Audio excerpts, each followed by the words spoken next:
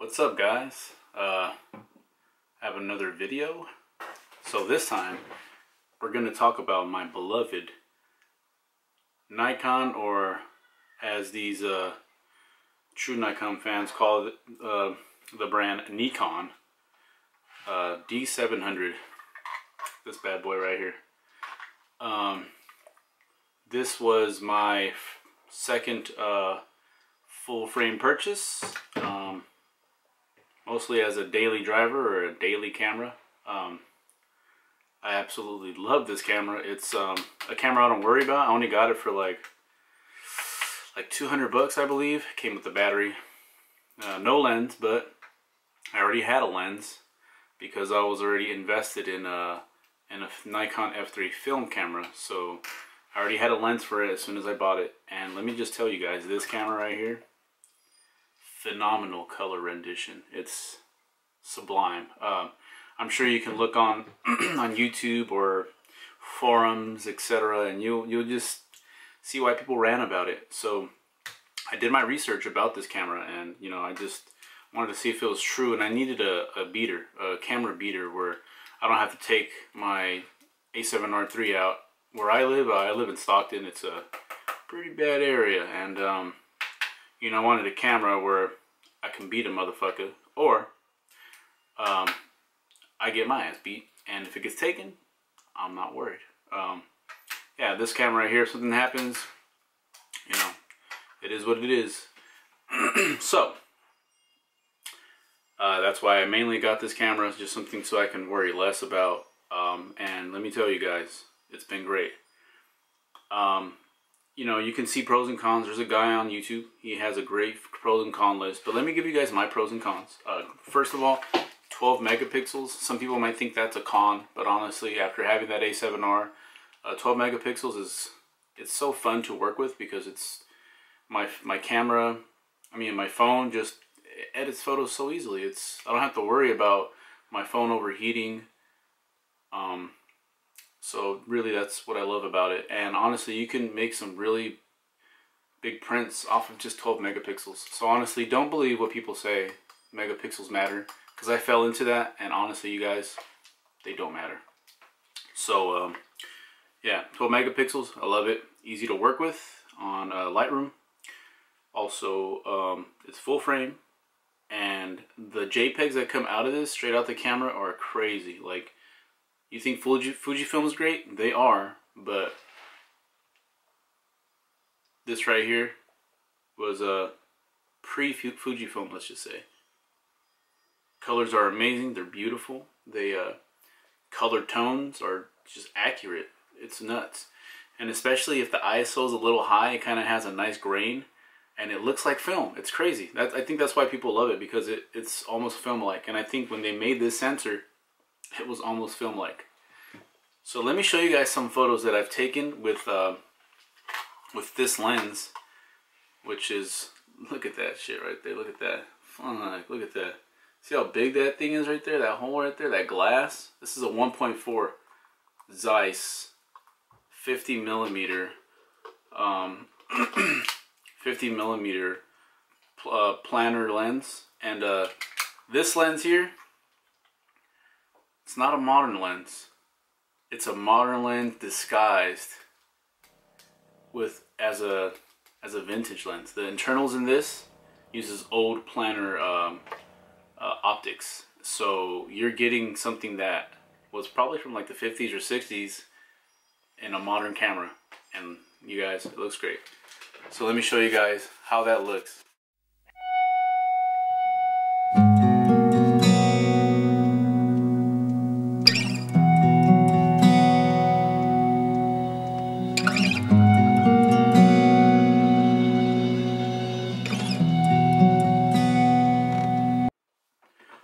As you guys can see, great lens. At 1.4, the bokeh that it creates is like that old school bokeh from old lenses. It just looks crazy. It's just a little bit of everywhere, but to me, I think it's pleasing. And if you know how to use it, especially in portraits, it's great, because what this lens does at like 1.4, it gives a unique look to your face, where it reduces the amount of wrinkles and any other things that people don't like. So this is it's a great portrait lens, and also when you stop it down, it's very sharp, like around 5.6. I think that's when it starts actually being a good lens. It's not really sharp, it's a good lens, and it produces a 3D pop in the proper settings. So the next lens that I use on my D700 is a lens that I recently got with the purchase. This right here is a Nikon 35mm f2. This is a great lens. It's a nice wide angle. This is actually my first 35mm lens. I've mostly been fucking with 50mm all my amateur, or somewhat, I guess, a little bit professional career. I would say amateur. My amateur career, mostly 50mm, and the wide angle that I first got was a 24 or a 19mm Sigma, but basically full frame's 24. But anyway, no, actually it was 19mm. Then when I went to full frame, I got a 60mm. Sorry, when I got my full frame, I got my 24mm G Master, and I've never had the in between, which was this 35mm. And it's a great lens. It has autofocus, so on my D700 it works. It's really fast, actually. The autofocus is great, and I usually just have my focus in the center. So this camera here, honestly, it's best shooting in the center. It's not really that good on the corners and focusing. I mean, it is, but when you're manual focusing like this, then it's all good. But with this one, autofocus, just point and reposition your shot in the center, and that's it. But let me show you guys just how some of the shots that I've taken. I recently got this lens, so I don't have too many photos, but let me show you guys.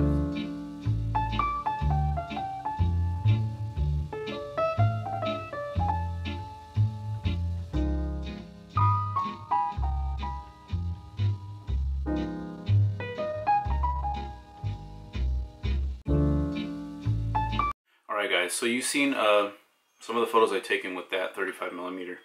And I also have this 35mm. It's an older lens, really old. I actually was not able to take photos with it on my D700. Only for some reason it doesn't work. Or actually it does work, but like the aperture, this thing right here locks in with the thing that's on there. I don't know. I could break it, so I don't use it. I use it on my film camera, so I'm not really going to show you guys photos with that one, only on my film, but I'm actually selling that one, so, you know.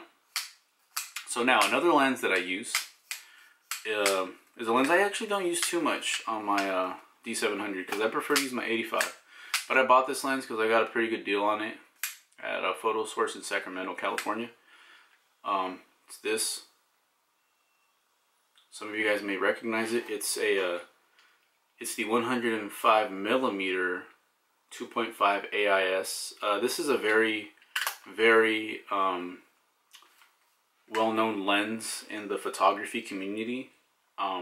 It produced one of the best images, as people say, for a National Geographic photo. I can't remember the name of the photographer, but you could just look up, you know, girl with the green eyes, Afghan girl, that's what it's called, Afghan girl, and it was shot with this on film.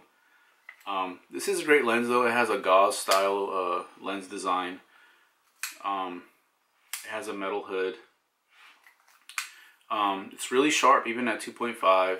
I just don't use it that much. It's because honestly most of the photos that I take with my D700, I mostly just take photos of my family. So usually when I'm out and about, I have this camera, my D700, and I mostly just use it for family photos. And yeah, I'm kind of uncomfortable showing like photos of my family, so I will post some photos of them when I show you the shots I've taken with my lenses. So it's kind of new to me. Let me know what you guys think. But yeah. So here's some photos with the 105 2.5.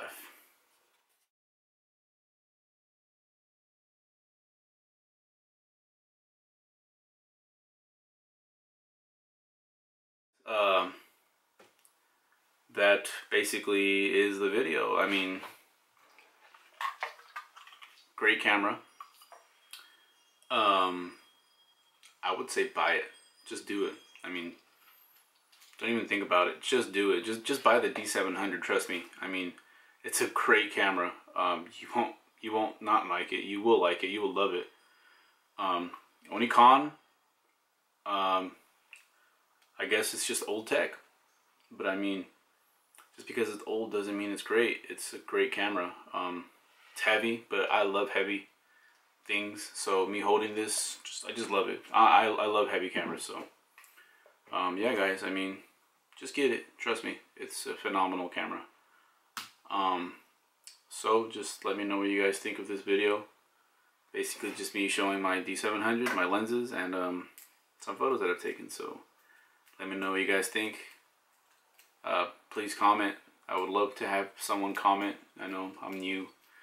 Subscribe if you guys want, and you know, like the video. All right. Have a great one, guys. See you guys next time. Fredo's out. Go out and shoot. All right.